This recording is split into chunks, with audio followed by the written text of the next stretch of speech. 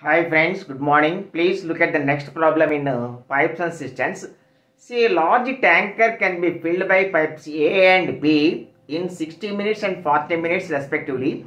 See, if pipe B is worked for half of the time and A and B together worked for remaining half of the time, how much time will it take to fill the tank?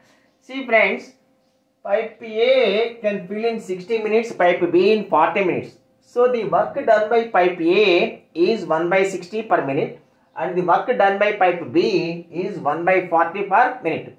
Say the total time taken is 2x minutes.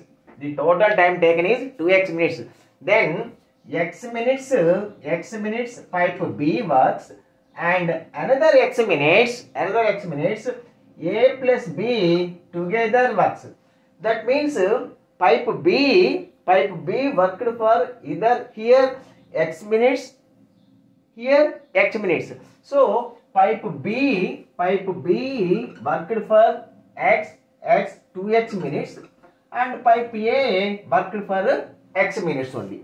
So in 2x minutes the work done by pipe B, 2x into 1 by 40 plus pipe A in x minutes, x into 1 by 60 is equal to total work is equal to 1.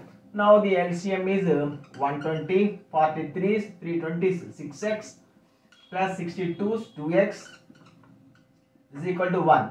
8x is equal to 120, x is equal to 15.